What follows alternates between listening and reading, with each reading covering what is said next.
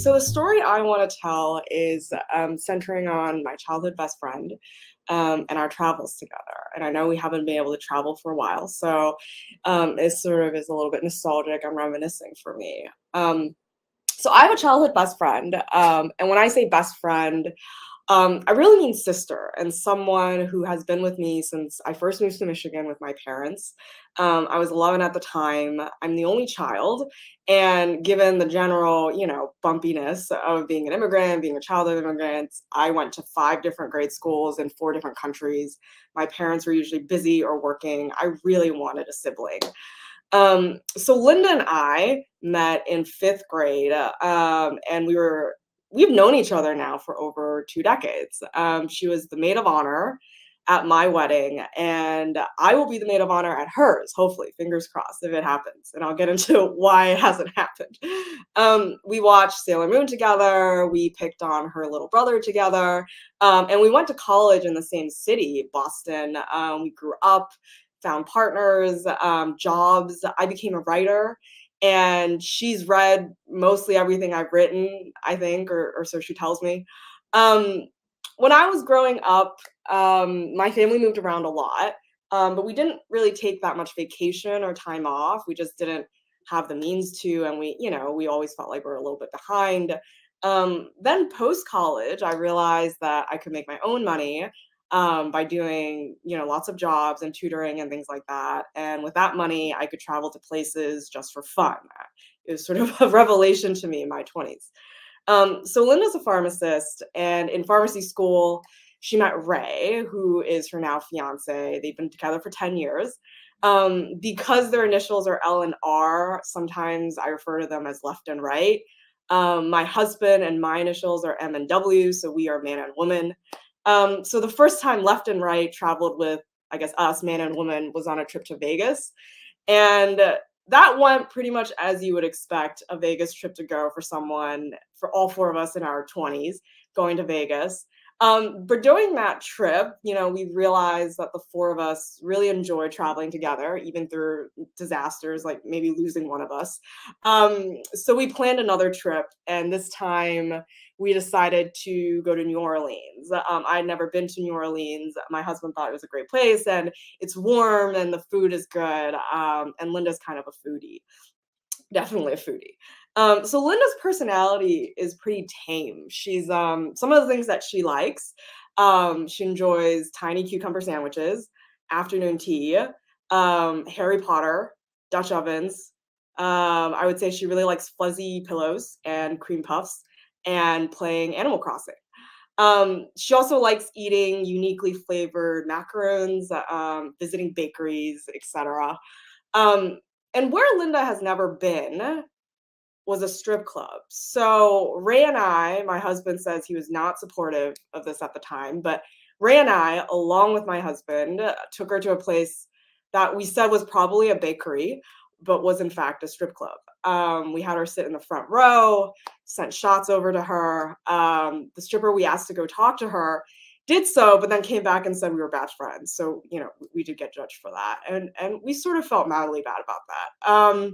So this began what has now become the 4 of us traveling together and pranking Linda.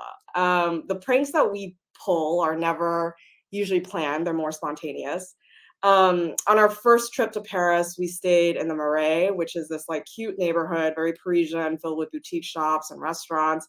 Sort of a perfect place for Linda. She can get fresh bread. She can get all the macarons she likes. And at one restaurant one night during dinner, a fly had flown into Ray's wine glass, and there's still wine in it. And Linda and I were chatting about something else while on the other side of the table, my husband and Ray were discussing whether they could trick Linda into drinking the wine with the fly. And she did it in one gulp. I mean, Ray just handed it over and she was like, oh, sure. After which my husband pretty much fell out of his chair laughing. And this fly story has sort of become infamous in our like friend circles, one that we just talk about a lot, mostly to embarrass Linda. Now I'm, doing it on the show. And she's very good natured about it. She laughs along too, but she did drink a fly. So when we're in Europe, one of the activities that Ray and I really like to do is rent bikes. because we know Linda can't bike very well. She has said it herself, she's admitted it. She can't pedal and pay attention to what's in front of her at the same time. So either she's pedaling, which means she's looking down at her pedals and her feet, or she's not biking and she's looking ahead. And that sort of makes biking kind of an impossible task. She can drive, she's a good driver. So when we visited Versailles, we rented bikes, and Linda's a little bit navigationally challenged too. So we kept telling Linda that we weren't at Versailles yet. She had to keep biking, even though we were just circling the castle and Versailles was like right there. When it was time to, return the bikes, the three of us who were ahead stopped, we dismounted while Linda kind of just biked past us, and we let her just bike alone and around Versailles for a little bit until she realized she was lost. So we took pictures, and she got back totally safe. A year after that, the four of us took a trip to Spain. So in the Penedès region, it's the wine region of Catalonia, outside of where Barcelona is. We rented electric bikes to do this like afternoon wine tour. It's great, you can kind of drive a bike around a little bit tipsy. But Ray and my husband told Linda that the electric motor wasn't working, so she had to like pedal manually up and down these huge hills, which she did because she's stubborn and she wants to prove herself to us. It was a really good workout, though. She was always the last in the tour, and we had to wait for her. But at the end, she asked me how I was going so fast, and I said, well, because of the electric motor, and I just showed her with the press of a button. And again, Linda is very good natured about all of this. That's sort of one of the reasons we love her. She might be really angry about it at the moment, but then, we take her to a nice meal. We give her wine without any flies in it, and she's usually pretty good after that, and we have a really good time. This is not to say that Linda hasn't gotten us back.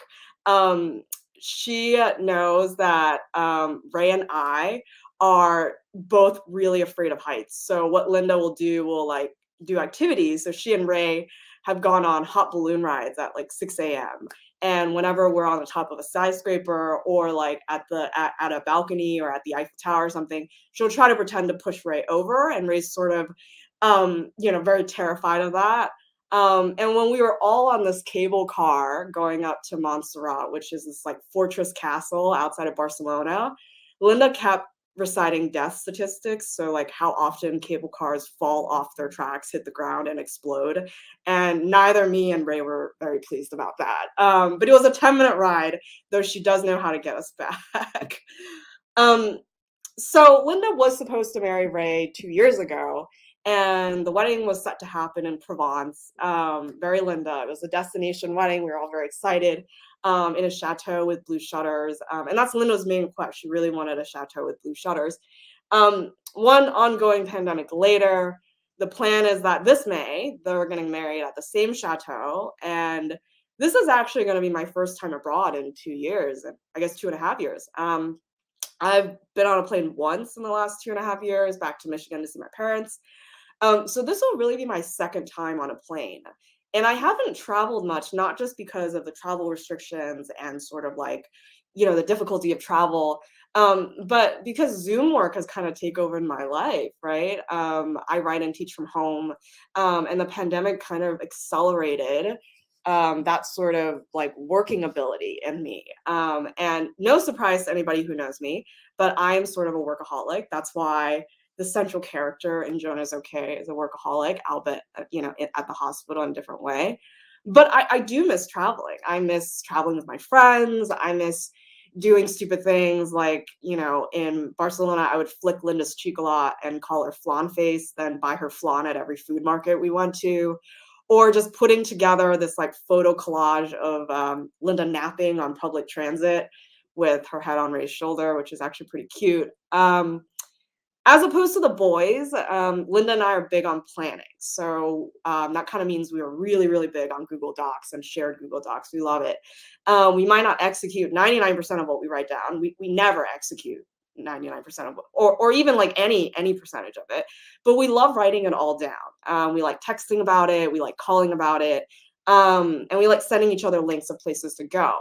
So I felt that what the pandemic took from us, not just, time with family and friends, and our general sanity and optimism is the joy that comes from planning together and looking forward to something together, like, good memories, like a wedding.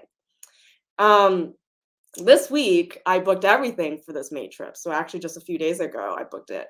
It was actually a pretty cathartic moment. The trip includes a few days in France. Then me and my husband are going to go to Portugal, and I'm really excited about it. But I'm also incredibly nervous. I'm nervous because what if everything falls through again, like it did last year and the year before? I'm nervous that traveling will be horrible, but not in the way that it used to be horrible with like delays and things like that, rather than, I feel unsafe, right, in a new place. Like being an American, being an Asian American, being a woman, being Chinese abroad. I know the chances of something truly life-threatening happening is pretty low, but being harassed for how you look or sort of like the misinformation about this virus has happened before, and it's sort of in the back of my head. There's certainly safety in numbers, and that's why the four of us travel together. With my husband sort of always being dubbed as like our white ambassador, and we send him off to do jobs for us and come back. But I'm still pretty nervous. So I think it's important for me to actually tell these stories and remind myself of these stories because I know what's on the other side of travel. That despite all the disasters, the delays, the many fights that I get into with my husband, with Linda, with Ray, and the frustrating moments, the jet lag, oh my gosh, is this like great time and great memories that I'll have. Um, and even if things don't go well, I'm looking forward to these like unplanned moments because that's so much of what life happens. I had no plan to call Linda Flamface. It just sort of came to me and it sort of stuck, unfortunately, during that trip. And I realized I have to kind of open myself up to spontaneity again and remind myself that there's something, outside the safety of my office, which is really safe. Zoom calls and work. I can't wait, honestly, but I'm also scared. And I don't think travel will ever go back to normal, or anything will go back to normal. But I do believe we'll find a new normal in terms of travel, in terms of coping with this kind of situation. And I'm also certain that in this new normal, I'm sure I'll find new ways to prank Linda. But that's going to be a really fun process for me. And that's what I'm looking forward to. So these were the stories I wanted to share, and stories that have sort of kept me alive and looking forward to travel. So I do hope that in May I do get to do it again. And I hope Linda is open to another adventure with all three of us. Thank you.